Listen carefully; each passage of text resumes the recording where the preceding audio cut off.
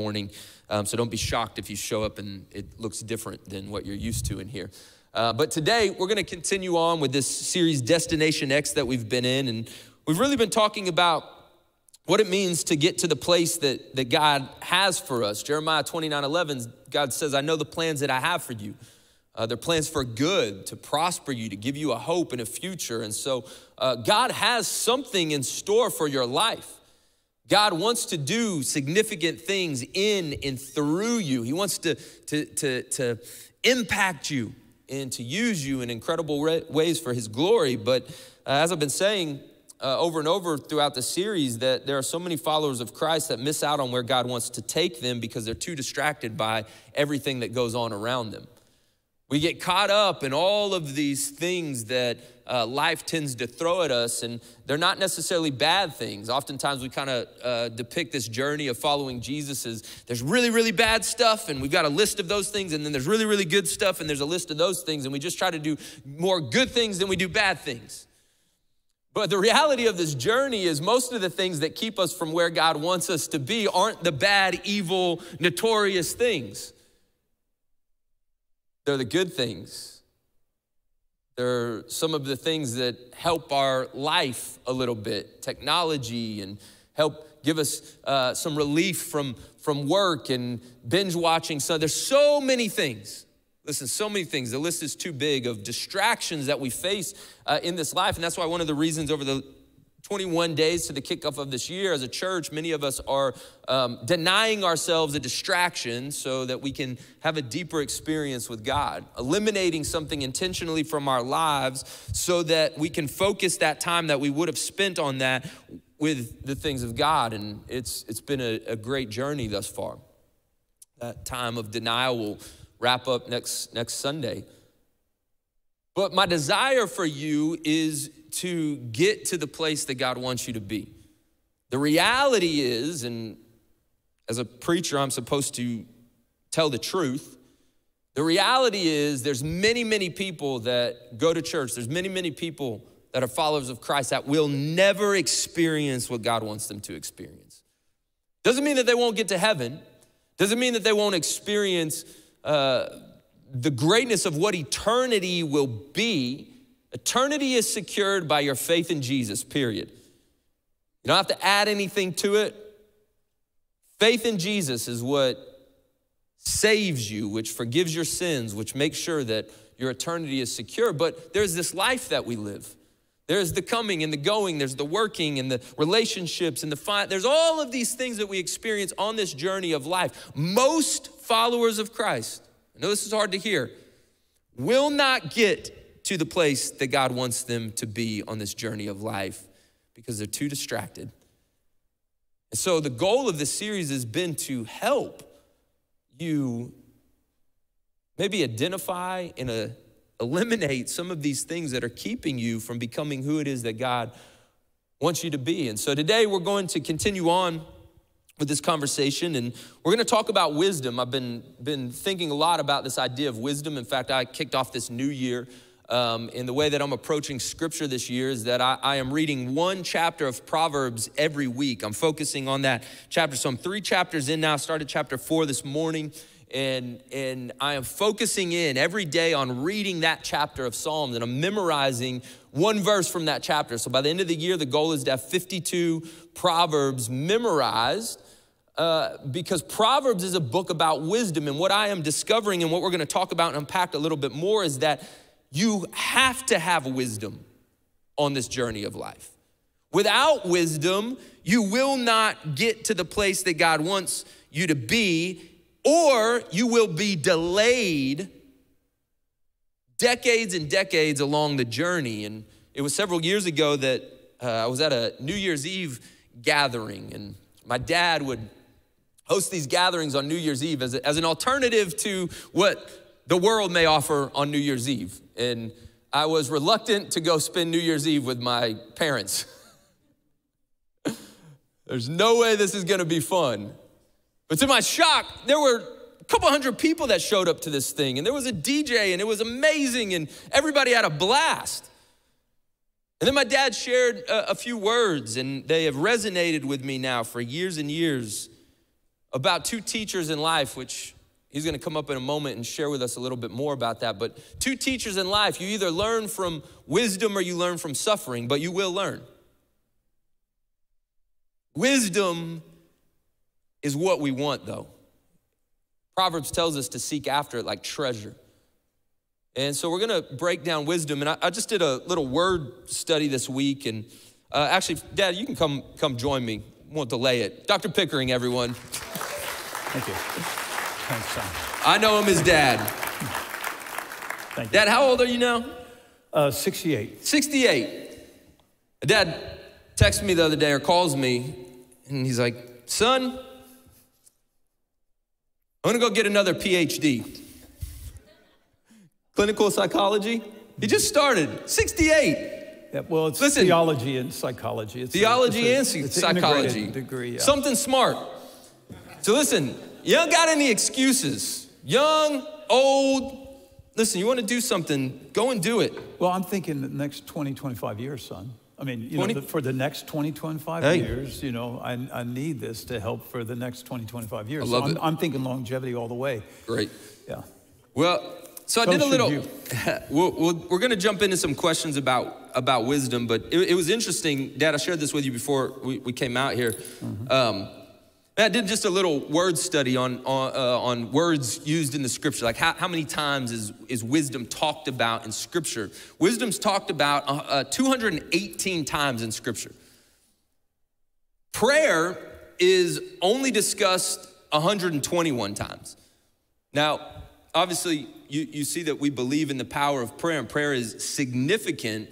But on this journey of life, it's not that you discount one or the other, but they work together. For some reason, there was a greater emphasis on wisdom throughout scripture because there is also a practical side, not just a supernatural side to our faith. There's a very practical side to living this life.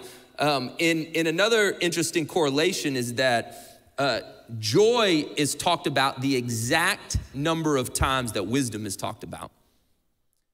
You want to experience joy in your life? I believe there's a correlation between experiencing joy and wisdom. If you don't live a life with wisdom, if you don't make decisions in wisdom, you are not going to experience the joy that God wants you to experience. And so, Dad, let's jump into this for time's sake. Just so we can have kind of a working start to this. What is wisdom? Can you just define wisdom for us? Yeah, simply put, it's the ability to discern and make good judgments based upon God's will, upon God's law, God's righteousness, and that's basically what it is. So it's not just making good decisions, it's making good decisions, because there's good decisions you can make in life according to the world's wisdom, which ultimately aren't going to get you where God ultimately wants you to be, because we're talking about reaching the destination that God wants for us, not what the world wants for us, or even what we want necessarily for ourselves. So it's wisdom making good judgments and decisions based on God's truth. Correct. That's important for us to understand. And so how does wisdom keep us on point and help us eliminate the distractions? Because there's plenty of them around us. Okay, so just to unpack a little bit of what you said earlier, we have a choice here. And by the way, I want to say that life will not go well for anyone without wisdom. Life will not go well. Life will be horrible, will absolutely be horrible without wisdom. So this is a very important thing. That's why the scripture mentions it so much. But we can go to wisdom, and if we go to wisdom, we immediately receive a blessing. You know, if we go to wisdom about our health, that starts tweaking our health, helping our health. If we go to wisdom with finances, if we go with wisdom about relationships, our marriage, we receive a blessing almost immediately from that. But if we reject wisdom, we opt for foolishness. And foolishness then creates suffering. We might not feel that immediately, but eventually the suffering starts showing up through this avenue of foolishness. And if we stay in that foolishness long enough, we experience the consequences, and some of these consequences will not be reversed. Now, suffering can then push us to wisdom, and then we can then move to blessing, but the problem is we waste a decade or 2 decades with foolishness. There's a scripture in Ephesians 5:15 and 16. It says, therefore, be careful how you walk, not as unwise, but as wise, making the most of your time because the days are evil. Our lives could be gobbled up with foolishness, and so we waste a lot of time. So it's imperative for us to, really give attention to wisdom in order to have this maximized life you were talking about. Yeah. Now, there's two professors in life. In the University of Life, there's two professors. One is Professor Wisdom, and he's the best professor you could ever sit under. But the other professor is Professor Suffering, and he is a tough teacher. It'd be better to get this first professor versus that second one. That's great. But they both will teach. So in our conversation leading up to this, I'm aware now that there are really three facets of wisdom. And so it's not just understanding one of those, right. It's all three, because they all play a part in this journey of our life. And so can you kind of break down for us the three facets of wisdom? Well, all right. So we'll just put wisdom here. And the three facets are in, well, there's three. Yeah, 1, 2, 3. The first one's specific knowledge. Specific knowledge, and I'll mention more about this in just seconds here. The second is common sense. And then the third is streetwise, being streetwise, living east of Eden. So with specific knowledge, let me give you an example. A guy keels over on the streets in the city, right? Bubba comes by, and Bubba says, oh, just kick the guy 3 times, throw some water in his face, he'll be okay. Another fellow says, no, he's having a cardiac arrest. We have to do CPR right now. Who is the one who has wisdom in that moment? It is the one with knowledge, the doctor who has the knowledge to deal with the situation. There's many situations that we're going to encounter. We need specific knowledge in order to solve these, or we can just default to foolishness, try to solve things through foolishness. So specific knowledge is a part of wisdom. The second is common sense. The CEV version puts a lot of emphasis on this idea of common sense in its translation.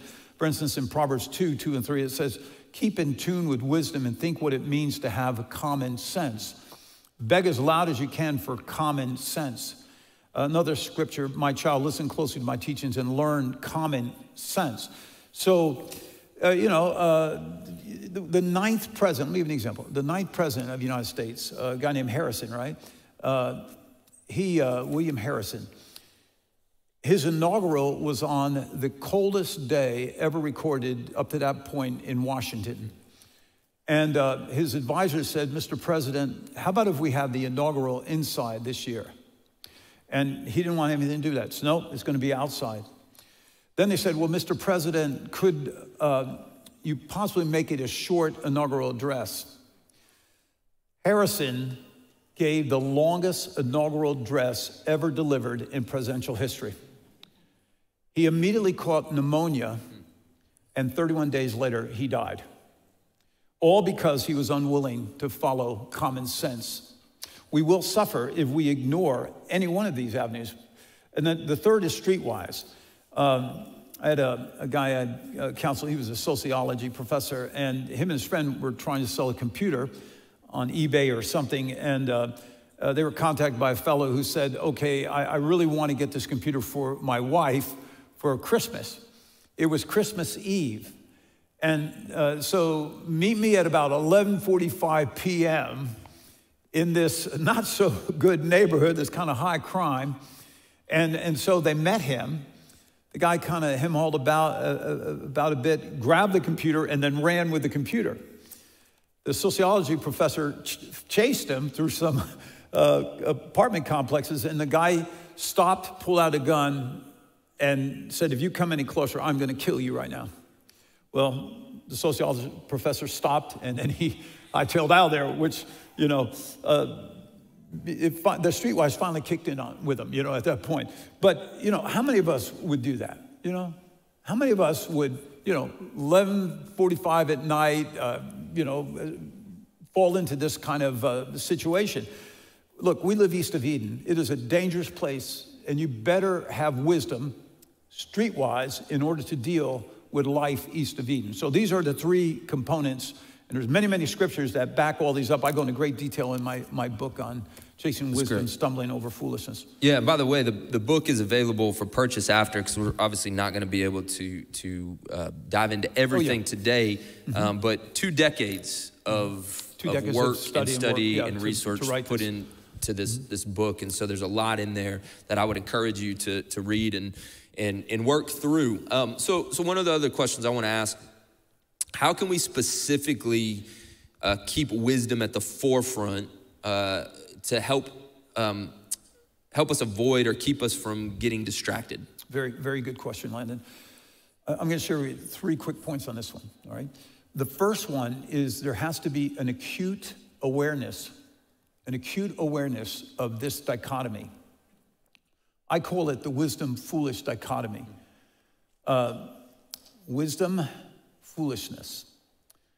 And everything out there, X, Y, Z, you are going to either use wisdom with it or foolishness, no matter how trivial or small it is, or no matter how big it is. And so if you go with wisdom, it's going to turn out pretty good. If you go with foolishness, it's going to result in something not so good. The outcomes are better if we go with wisdom for everything. For instance, I'll give you a little simple example. I took aspirin a while back, right? And I shouldn't be taking aspirin, not at 68 years old, but I wanted to try to see if I could kill a headache real quick. But I took it and it kind of messed my stomach up. And what was that? A little thing, but you know what? It was foolish. I said, that was foolish. And then the other day, I'm kind of walking through our house. It's dark, and I didn't turn a light on. And then a door was open. Boom! I hit the door.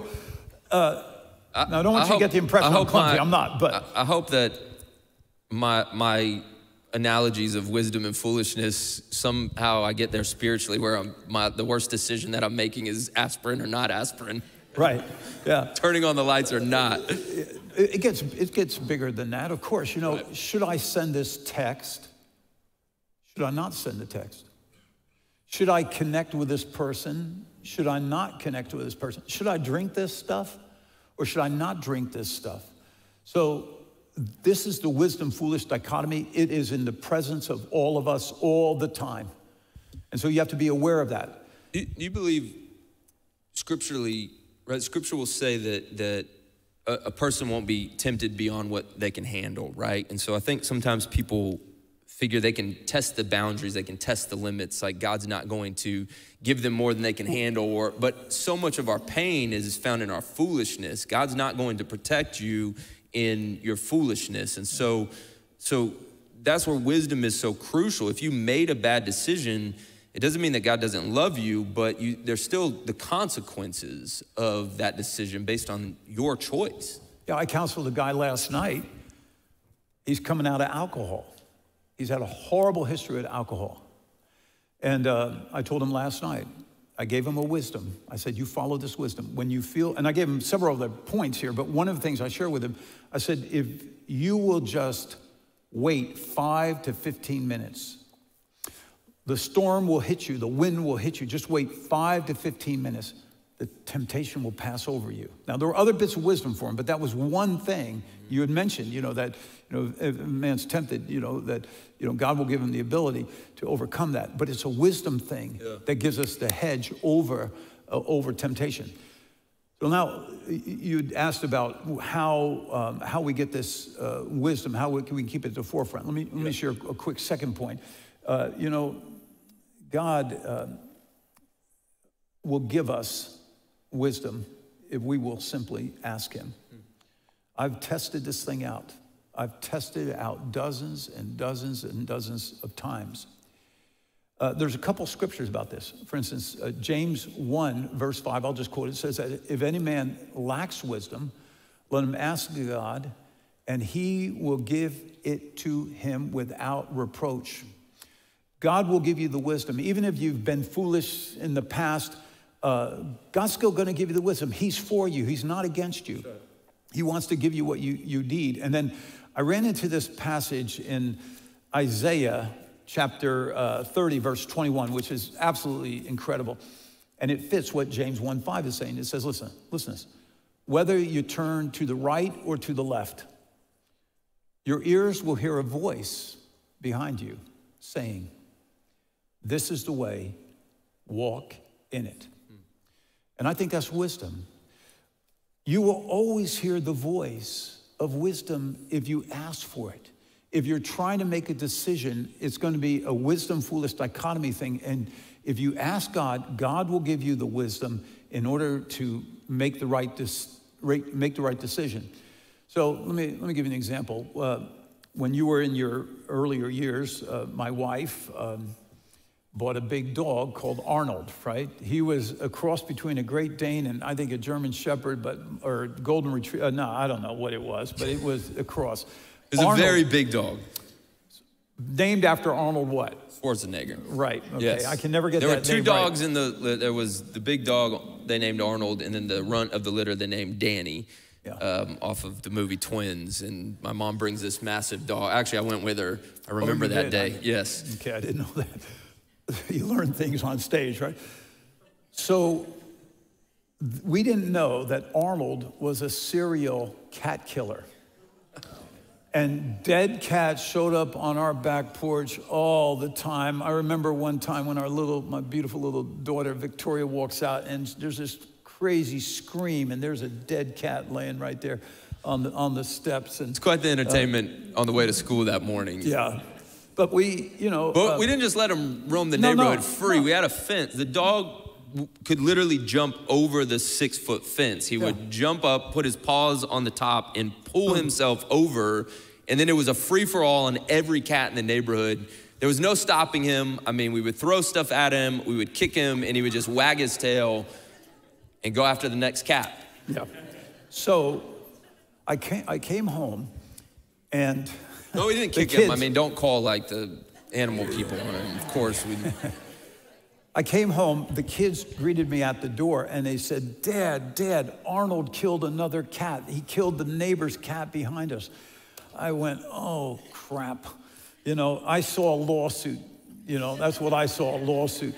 So there was a police, and they said the police are right in front of their house. So, they were working on some kind of, legal action. And so I went to the backyard. Cat. This was like a 20-year-old cat. Beautiful cat, Siamese, declawed. It was not a good situation. So I went in my backyard, and I was going to go through our back gate to their property. And I just prayed to God. And I said, God, right now, I need wisdom here. Give me wisdom to handle the situation. And you know what? It came. And the wisdom was, go quickly to your opponent at law, potential opponent at law, and make amends or whatever. And so I obeyed that voice. I went to her, knocked on the door. They were crying. They were in utter sorrow. And the police had already left. And I said, we're deeply sorrowful. We're sad. Arnold, we're going to get rid of our dog. He will be gone within a week, and I will buy you a brand new cat. And she said, I don't want another cat. I want my... And so, there was some more conversation that went on, but nothing came of it. So I think that was wisdom for that moment. And so, look, try it out. Test it out.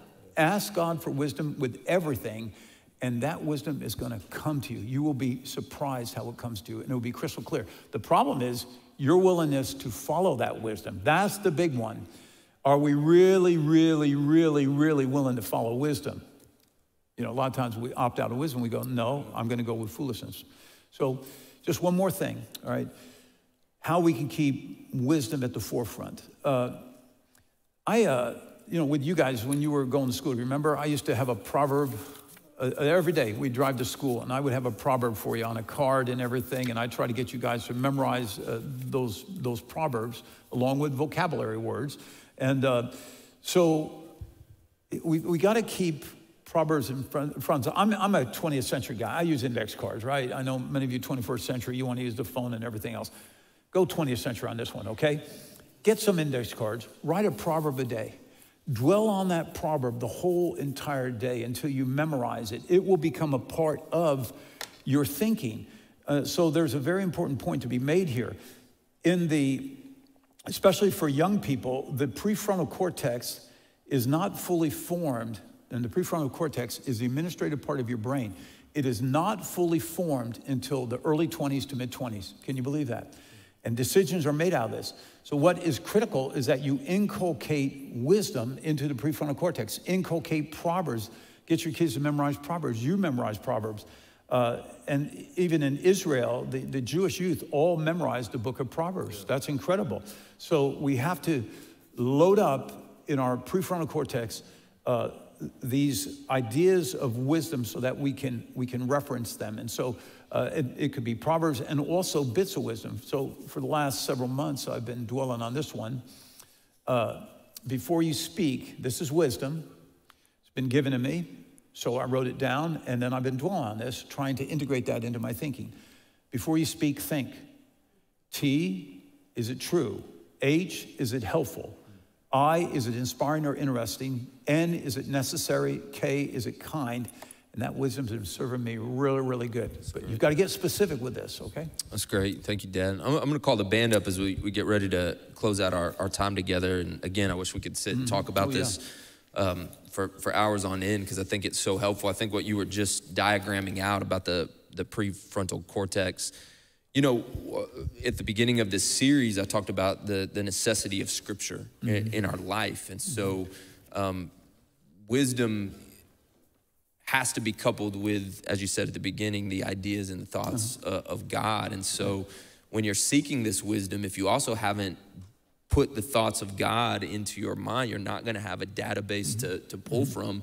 And, you know, we joke around with my dad a lot about the Proverbs a day going to school. And, you know, in middle school, you know, hopefully some of it stuck, but the vocabulary words definitely didn't. They did with my friend who scored perfect on the SATs and that section of the thing. I did not.